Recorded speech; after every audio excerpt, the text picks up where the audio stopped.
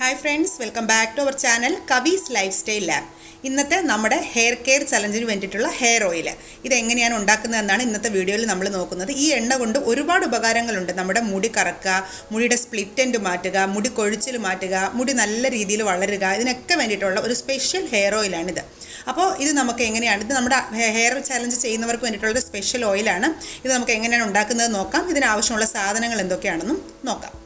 അപ്പോൾ ഇത്രയും സാധനങ്ങളാണ് നമുക്ക് ഈ ഒരു ഹെയർ ഓയിൽ ഉണ്ടാക്കാനായിട്ട് ആവശ്യമുള്ളത്. ഇതെല്ലാം തന്നെ നമുക്ക് അങ്ങാടിക്കടയിൽ വളരെ സുലഭമായിട്ട് കിട്ടുന്നതാണ്, വളരെ ചീപ്പായിട്ടും കിട്ടുന്ന സാധനങ്ങളാണ്.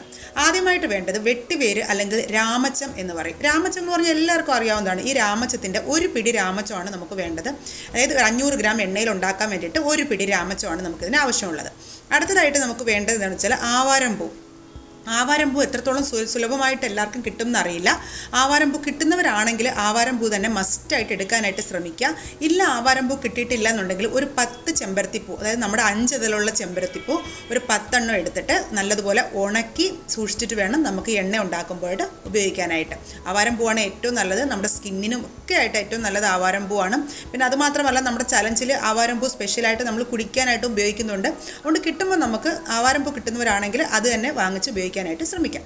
അടുത്തത് നമുക്ക് വേണ്ടത് കരിഞ്ജീരകം. കരിഞ്ജീരകം എല്ലാവർക്കും അറിയാവുന്നതാണ്.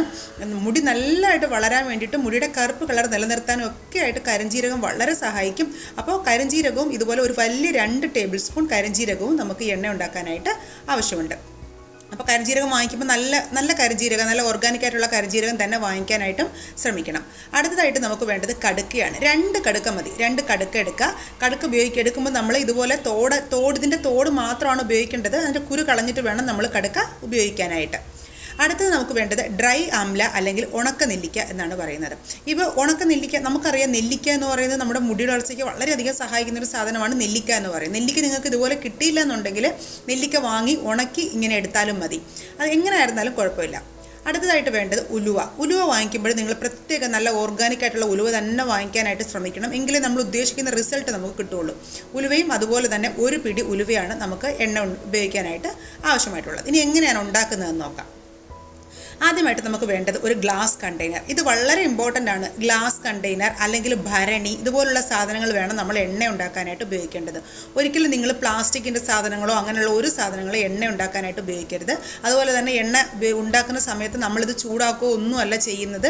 ഇത് ഡയറക്റ്റായിട്ട് നമ്മളല്ലാതെ ഒരു എന്താ പറയുന്നത് ബോയിൽ ചെയ്യുകയോ ഒന്നും ചെയ്യാതെയാണ് ഉണ്ടാക്കുന്നത്. അതുകൊണ്ട് തന്നെ നല്ല ടൈറ്റായിട്ടുള്ള കണ്ടെയ്നറിൽ വേണം നമ്മളിത് സൂക്ഷിക്കുകയും ചെയ്യേണ്ടത്.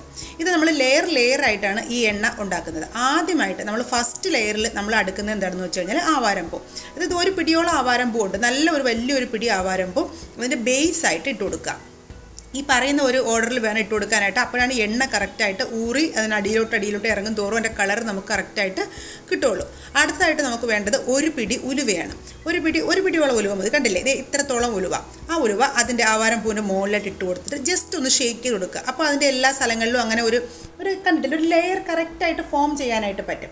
അതിനുശേഷം അടുത്തതായിട്ട് വേണ്ടത് കരിഞ്ജീരകവും അതുപോലെ തന്നെ അതിൻ്റെ മുകളിൽ ഒരു ലെയറായിട്ട് ഇട്ട് കൊടുക്കുക. ഉലുവയുടെ തൊട്ട് മുകളിലായിട്ട് ഒന്ന് ഷേക്ക് ചെയ്ത് കറക്റ്റായിട്ട് ഇട്ട് കൊടുക്കുക. അടുത്തായിട്ട് വേണ്ടത് ഡ്രൈ ആംല, ഉണക്കനെല്ലിക്ക അതുപോലെ ഇട്ട് കൊടുക്കുക. നിങ്ങൾക്കിത് ഉണക്കനെല്ലിക്ക മുഴുവനെ വലിയ പീസായിട്ടാണ് കിട്ടുന്നതെങ്കിൽ നിങ്ങളതൊന്ന് ഉടച്ച് ഇതുപോലെ ചെറിയ കഷ്ണങ്ങളാക്കിയിട്ട് വേണം നമ്മൾക്ക് ഇടാനായിട്ട്. എങ്കിലും നമുക്ക് അതിൻ്റെ സത്തുകളൊക്കെ കറക്റ്റായിട്ട് ഊറി ഇറങ്ങുള്ളൂ. അത് നിങ്ങൾ പ്രത്യേകം ശ്രദ്ധിക്കണം.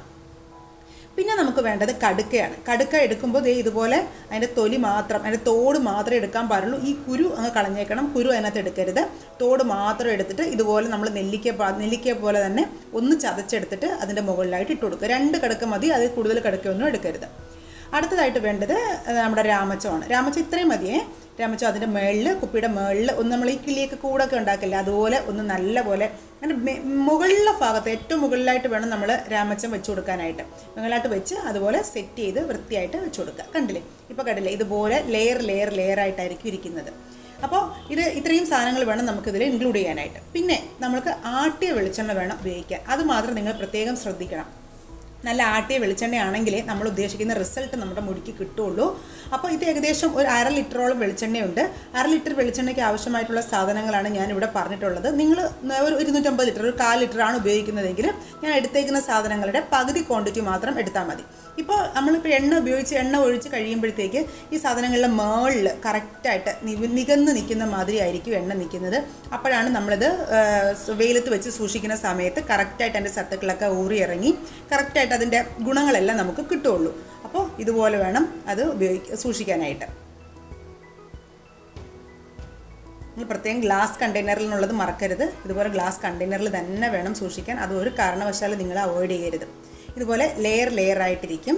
ഇത് നല്ലതുപോലെ നല്ല ടൈറ്റായിട്ട് അടച്ചു വെക്കണം. നിങ്ങളിത് ഭരണിയാണ് ഉപയോഗിക്കുന്നതെങ്കിൽ ഭരണിയുടെ മേളിലൊരു തുണി വെച്ചിട്ട് ഒന്ന് കയറ് കൊണ്ട്, നമ്മൾ അച്ചാറൊക്കെ ഉണ്ടാക്കുന്നത് പോലെ ഒന്ന് കയറ് കൊണ്ട് ഒന്ന് കെട്ടിയിട്ട് വേണം വെക്കാനായിട്ട്.